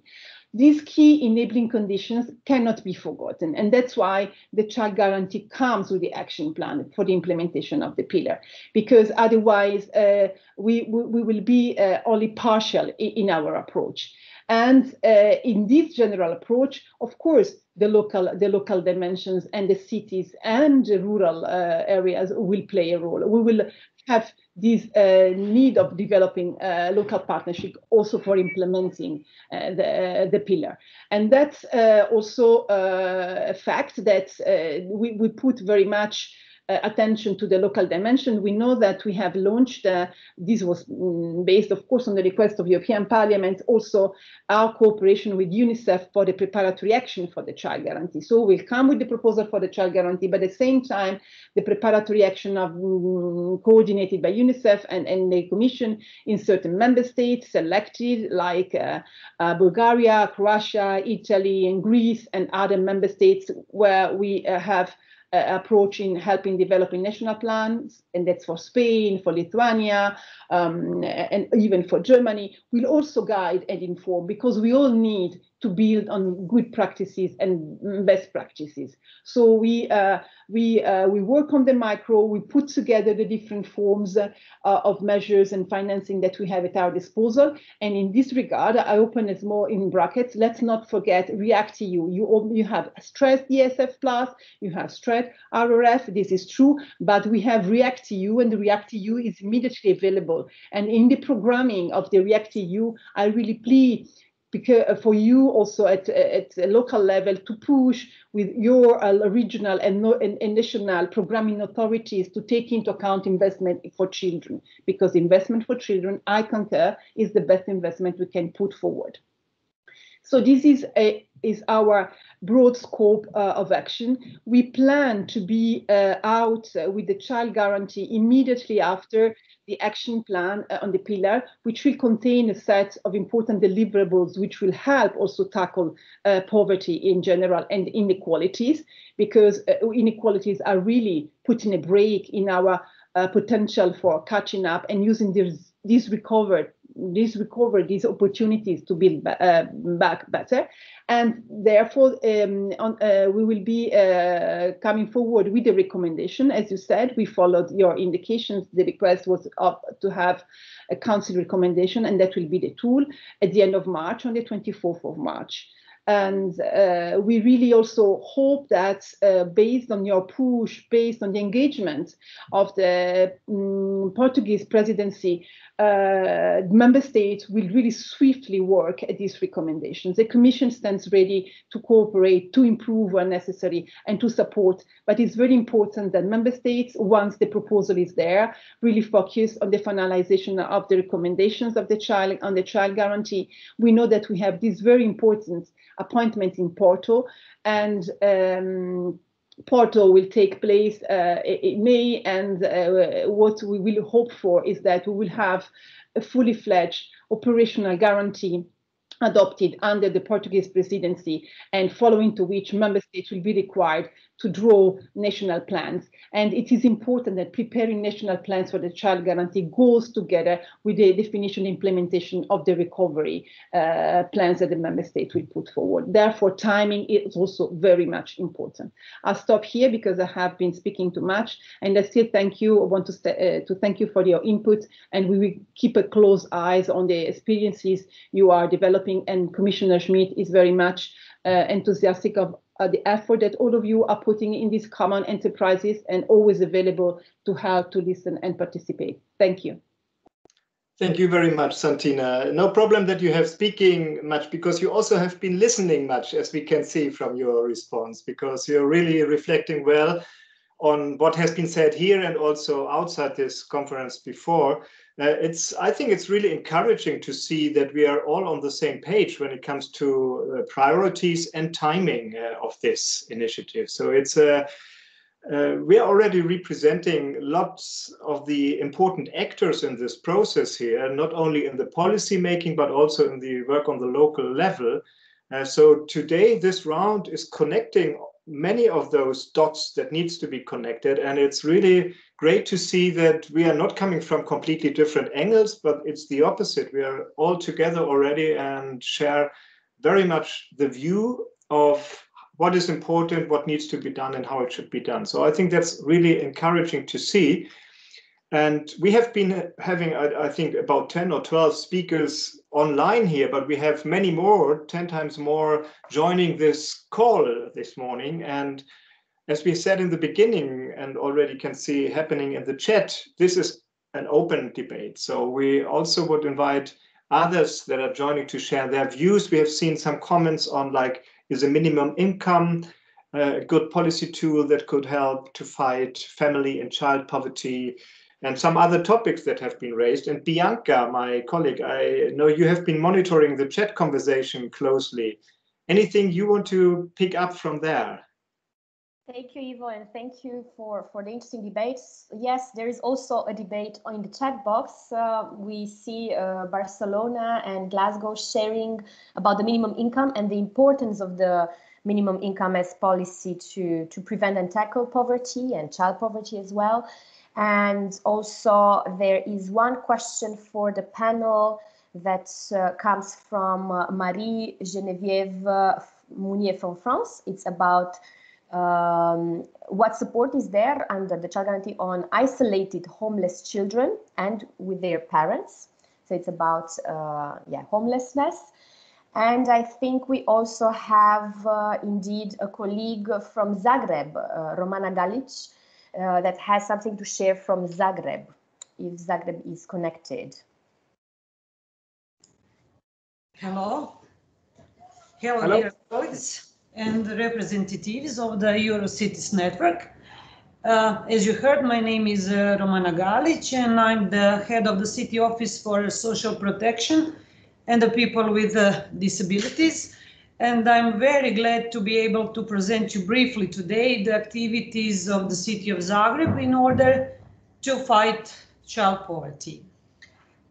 We direct our policies in accordance with the national and European strategic frameworks, and we are proud that in the context of the European Pillar of Social Rights, we have a new city pledge which supports the principles: first, education, training and lifelong learning, and 11, childcare and support for children, aimed at supporting children and young people to realize their personal potential and protect poor children. As I said, in our city office that I'm head of, in addition to providing appropriate care to citizens of all ages, through the social program focus on caring for children coming from low-income families. Some of the measures we are implementing are helping food and hygiene supplies packages for families with 3 or more children, help with daily food, summer holidays, and many others. City of Zagreb also provides scholarships, which are recognized as a good example or example of good practice, both for other local communities and beyond. We co-financing kindergartens, meals in schools, free textbooks and other educational materials, a free ticket for public city transport for pupils and students. Also in the City of Zagreb, we finance programs and projects of association in the field of social protection. We are aware that finances stand behind all these activities, initiatives and measures. Annually, the City of Zagreb allocates about 10% of total budget for all measures and activities aimed at the fight child poverty. I believe you know that during 2020, the City of Zagreb was affected not only by the crisis caused by the COVID-19 pandemic, but also the consequences of the devastating earthquakes, which directed us even more to raising funds from the available EU funds.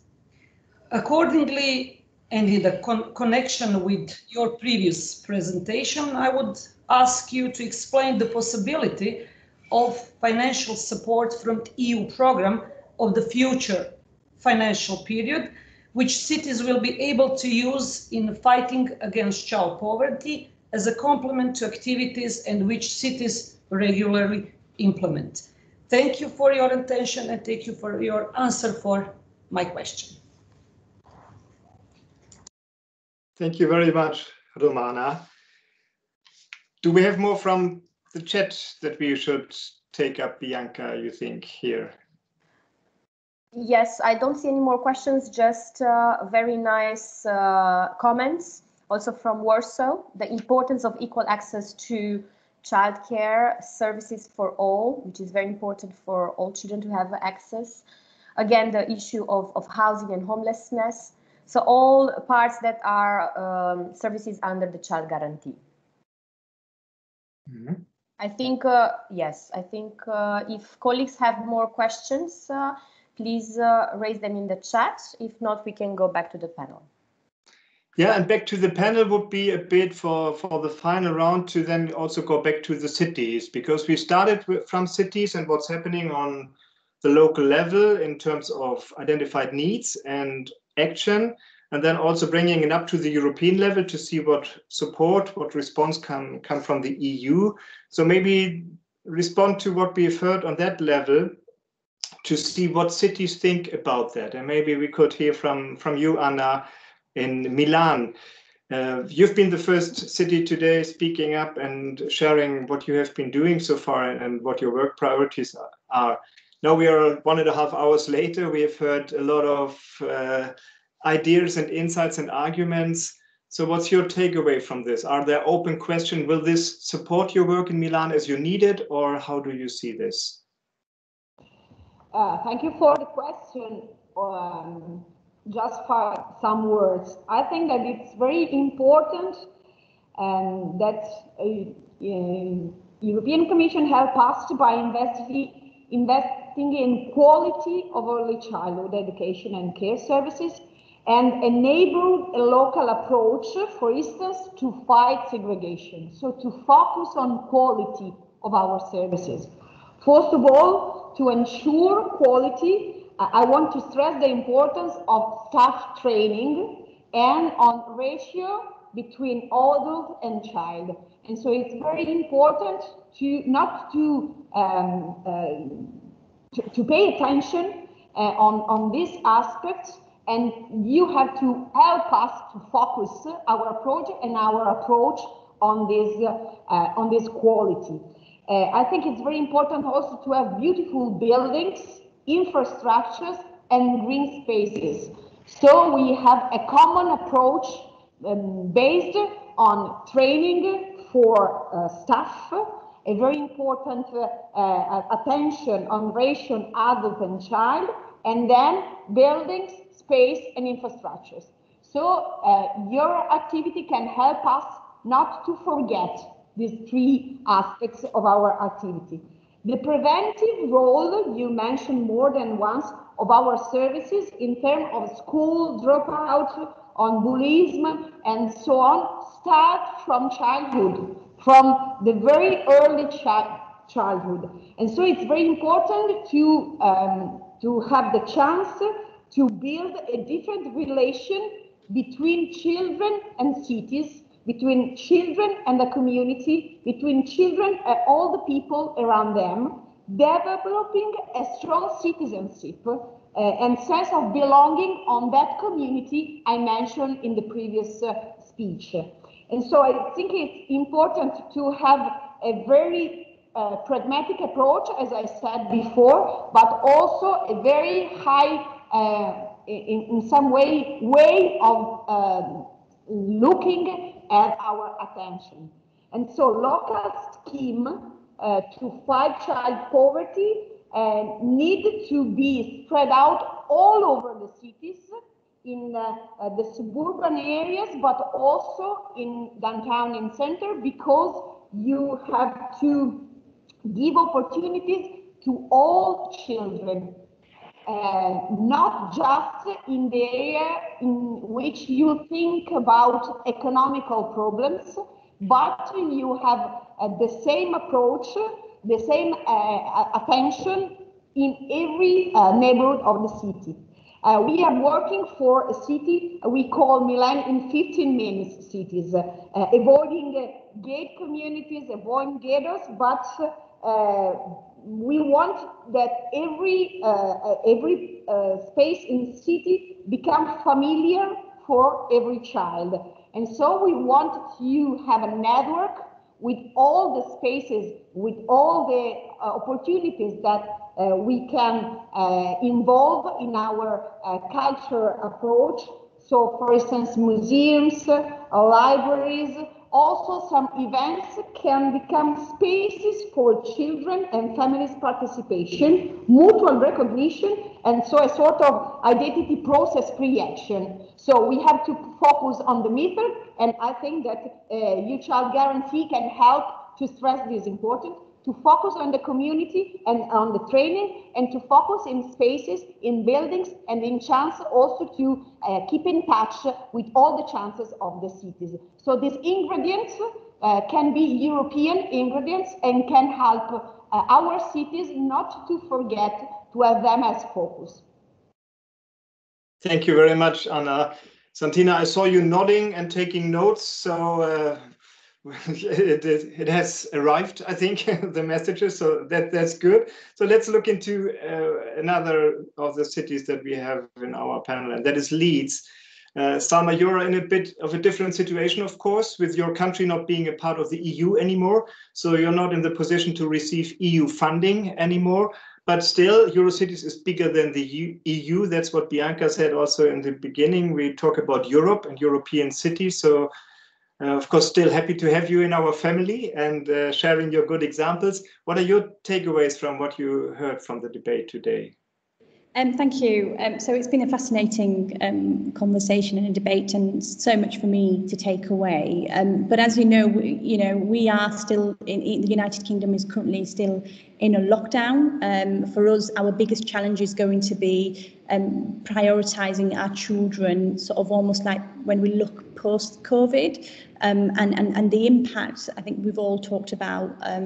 That we have had with COVID. So from our point of view, whilst we are very much dealing with the pandemic at the moment, the key thing for us right now at the moment is obviously schools are closed, but it's really important that we ensure that our disadvantaged children have access to free school meals, to digital technology, and actually looking forward, particularly what I'm hearing, what is really an important priority for us as a city as well is to strengthen our approach in terms of mental and well-being of children and young people. As Lanre said earlier in the debate, that there are a lot of children that are very, very anxious because of not knowing what's going to happen with the exams, not being able to interact with their children. So for us, our immediate focus is going to be on mental and well-being. We have, if I may say, Leeds has also secured 2.9 million from the European Structural and Investment Funds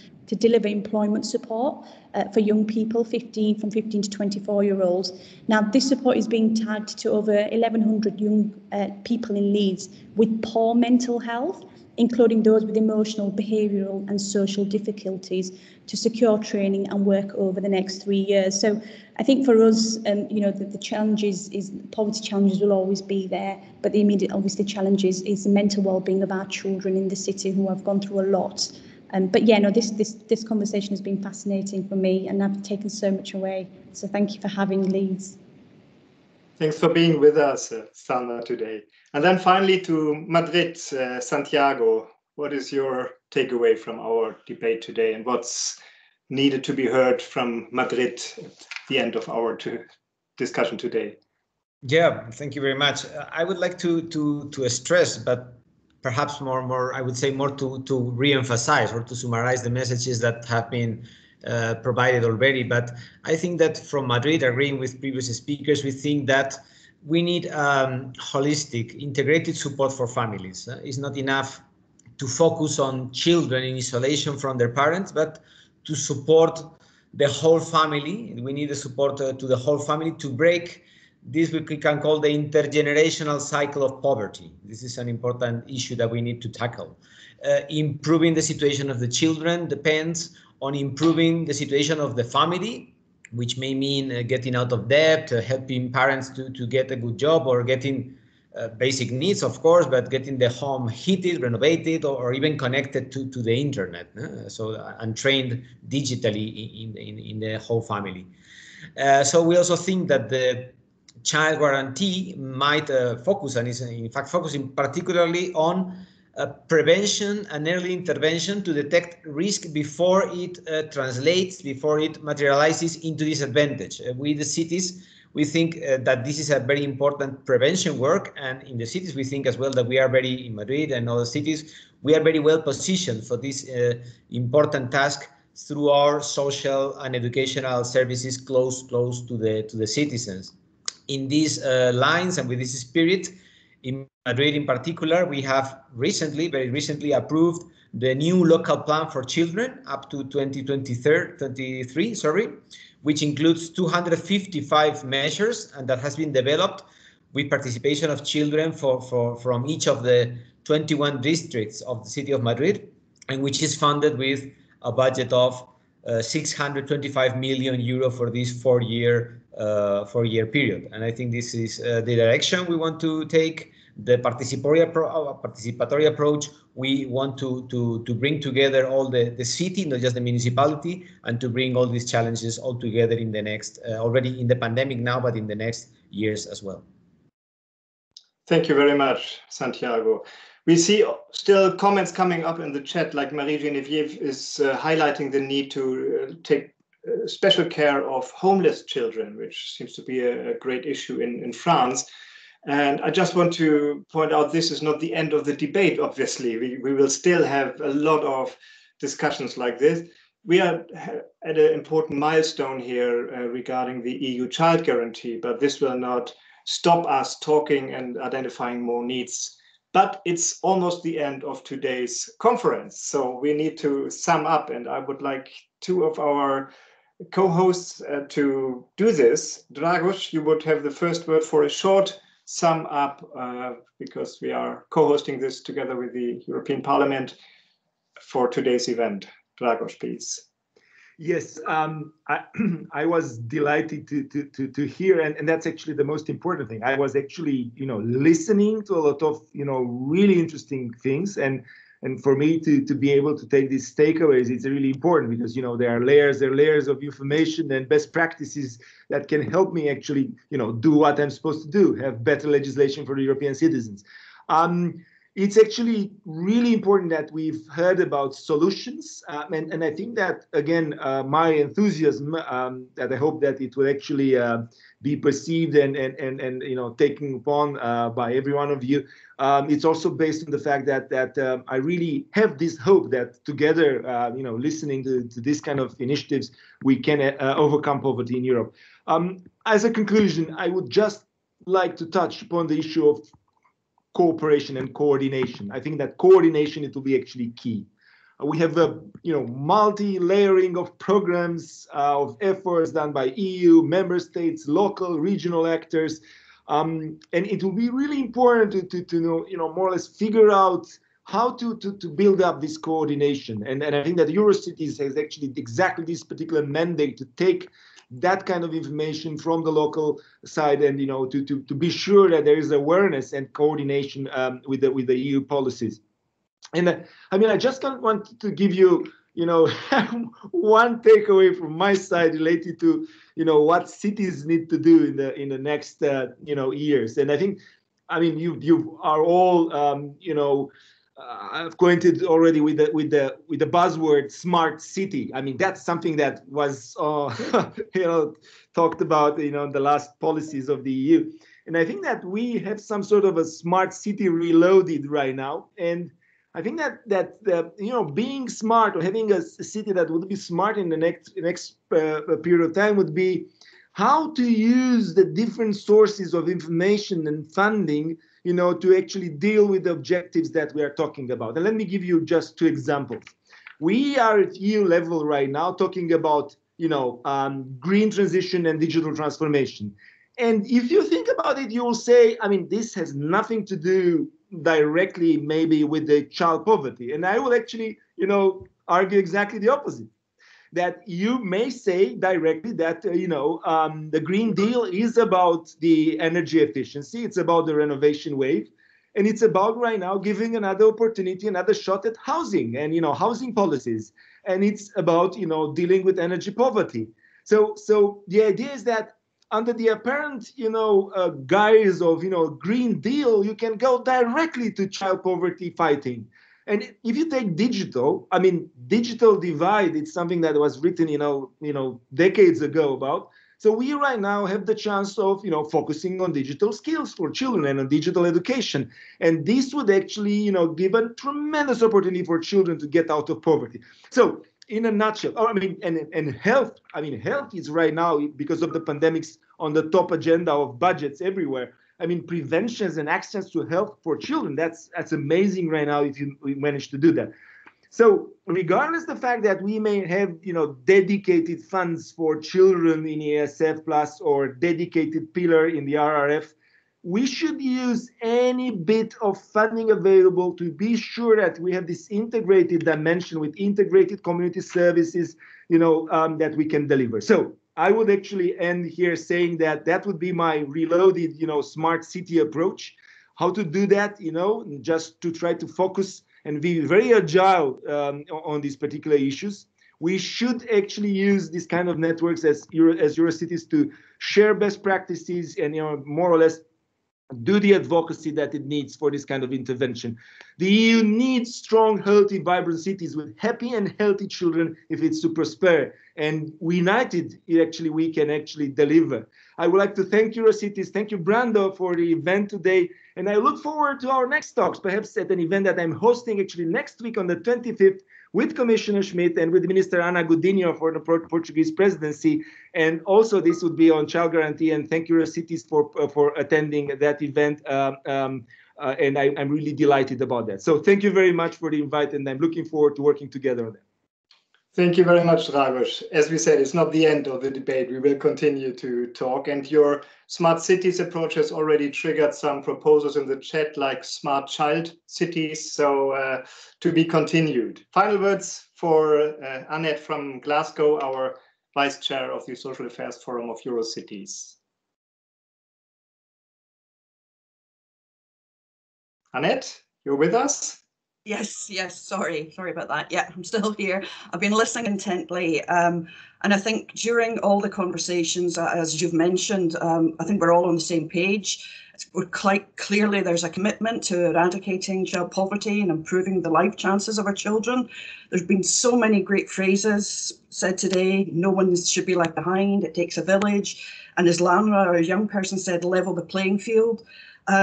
COVID-19, as we all know, has shone a spotlight on pre-existing inequalities, and of course it's deepened them, and child poverty being one of them. And there's many analogies about this, but there's one here in Scotland that I think really rings true. We may all be in the same boat, but we may all be in the same storm, but we are all in different boats. And even then, too many of us are with no boat at all. And that, I think, really, in a nutshell, sums up how we need to tackle child poverty. As has been mentioned, we need a holistic approach, and we need to work vertically with the governments from the local, the national, at an EU level, horizontally, working across all the co-production, the partners in our communities, whether that be teachers, social workers, health practitioners, the private, the public sector. We all have to work together and work cost effectively. Yes, we need more money. Yes, we will be thankful for more funding from the EU. However, we need to work cost effectively and do more with less as well. And just a few of the points that I've picked up. Salma from Leeds have mentioned strengthening mental health supports, digital inclusion, and as Dragos has just said about smart cities, Glasgow also has that approach, and making sure the focus is on teaching our young people, and indeed everyone, the focus on green and digital jobs for the future. We also have a sort of data and design-led targeting and focusing on areas of poverty, specifically free school meals and making sure there is an uptake with our kids. There's been lots of comments on the chat, so as we've said, the conversation will keep going. I noticed one person said that children don't vote, and sometimes maybe that's why they're not mentioned in some policies. But as we've also heard, children are our future, so they will be the voters of the future, and they won't forget if we fail them. So another thing that's said in Scotland, a report that's just out by the Scottish Government, if not now, when? So I think this is, we need to grasp the nettle and take this forward, and let's all work together as one. Thank you very much, Annette, and thank you all for this very rich exchange that we had during those 2 hours. It has been recorded, the chat as well, so it will be shared with all of you. Whatever you want to revisit and check out will be available for you. And also, of course, as Eurocities, we will continue to be part of this conversation. You can follow what we do, you can download the report and everything and see the city pledges when you just visit our website, the eurocities.eu site, and find the links to all of that. I would also like to highlight one campaign that we are running now. It's the hashtag Talk with Cities campaign, because now is also the time to design the national recovery plans and to make sure cities' input is included in those plans, which is not everywhere the case, as we hear from cities. And of course, the work to support families and children is part of those plans. So it needs to be part of the recovery planning on national and EU level. So make your voice heard, and we try to support you in your work with the national governments with this campaign, with the Talk with Cities. So with this, thank you all for participating actively or passively in the conversation today. I think we're on a good path to prevent children of today to become a lost generation, but to build a better future, not only for children, but for all of us, because the children are our future. With this, thanks a lot for today. Have a good day. See you soon.